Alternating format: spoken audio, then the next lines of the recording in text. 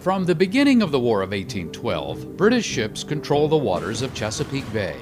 But because Britain was also fighting France, most of its troops were in Europe, so it couldn't mount an invasion. That changed in 1814, when Britain and her allies defeated Napoleon and imprisoned him on Elba, allowing Britain to shift both ships and men to the U.S. war. British troops in Canada planned to invade New York, but needed a diversion to the south. That diversion was to be an attack on the American capital, Washington, D.C. A massive British fleet assembled at Tangier Island in the Chesapeake. The bay was defended by the Chesapeake Flotilla, a collection of American barges and gunboats under command of Captain Joshua Barney. Though vastly outnumbered, these men were determined to mount a resistance. In August 1814, the British advanced up the Patuxent River, forcing Barney to retreat ahead of them.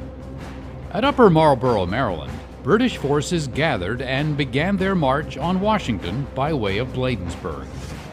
Barney's sailors, with artillery from the Washington Arsenal, now Fort Leslie McNair, took up positions at Bladensburg along with units of the Army and militia. Though units around them fled in the face of the withering British assault, Barney's men fought bravely, and his guns took a heavy toll on the advancing British troops. The British eventually captured Barney, but immediately paroled him, a huge sign of respect for his valiant stand. Having overcome all resistance, the British next advanced on Washington, forcing President Madison and other government officials to leave the capital.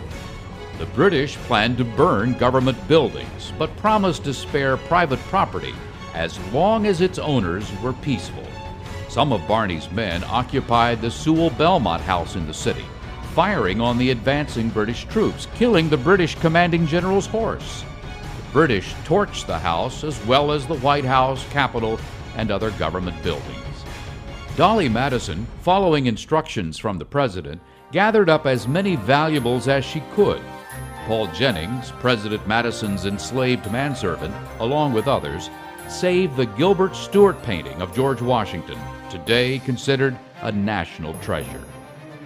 Word of Barney's brave stand at Bladensburg quickly traveled to Baltimore, inspiring the defenders of that key port to hold out against the September British assault. As many as 900 U.S. naval officers and sailors, including over 200 from Barney's flotilla, deployed to defend the city, both aboard ship and on land. Citizens of Baltimore were also instrumental in setting up the city's defenses.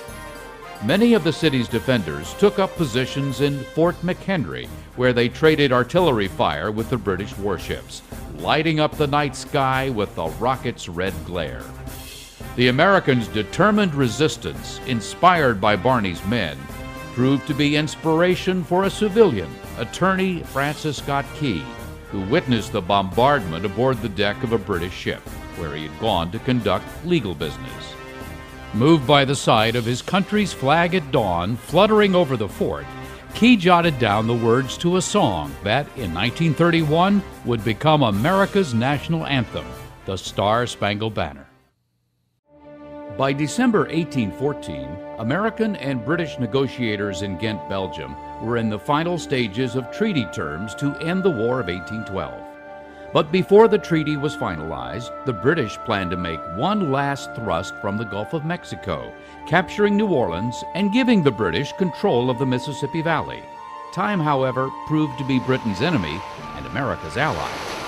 A huge British fleet under command of Sir Alexander Cochrane was headed for the Gulf, but first waited in the Caribbean for a smaller British squadron, which was delayed by its engagement with the American privateer General Armstrong in the Azores. Time lost, 3 days. When Cochrane's fleet, an 8,000-man invasion force, finally approached from the east of Lake Borgne, an American flotilla consisting of 5 gunboats under command of Lieutenant Thomas Ap Catesby Jones stood in his way. After a brief battle, Cochrane defeated Jones' force, navigated Lake Borgne, and landed invasion troops who made camp just 9 miles downriver from New Orleans. But in preparing for and fighting this battle, the British lost another 2 days. Major General Andrew Jackson, who at first thought the attack would come at Pensacola, Florida, had to rush his troops to New Orleans. When he heard that the enemy had advanced so close to the city, he ordered an attack on the British position. On the night of December 23rd, an American force of about 2,000 men approached the unsuspecting British troops at their camp near the Mississippi River. In the river, the schooner Carolina, under command of Commodore Daniel Patterson, opened fire, throwing the camp into chaos. Shortly thereafter, Jackson's men opened fire and engaged the British in a bloody encounter before they were pushed back to Rodriguez Canal outside the city of New Orleans next to Chalmette Plantation. The British suffered 275 casualties, the Americans 215. While the British waited for their entire force to arrive, Andrew Jackson's men dug in their position, creating earthworks along Rodriguez Canal. On January 8th, the British began their attack under darkness and a heavy fog. But as they approached Jackson's line, the fog lifted, exposing their ranks to heavy artillery fire. Meanwhile, a British regiment crossed the Mississippi to storm naval batteries manned by militia and turn the guns on Jackson's line. But again, a delay worked against the British. The regiment, running behind schedule, captured the American battery, but was ordered to withdraw because the main attack on the other side of the river had stalled. The exposed British soldiers took heavy casualties from the Americans and eventually retreated. Jackson's troops were a collection of men that ranged from free black and Native American troops to Kentucky militia to Navy gunners and U.S. Marines who bravely held their position. The failure to take New Orleans was a shocking defeat for the world's mightiest army. British losses from December 23rd to January 8th totaled 2,450 killed, wounded, missing, and captured.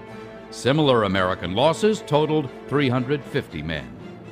The victory in the Battle of New Orleans solidified the contributions of the sea services to national defense and made Andrew Jackson an American hero.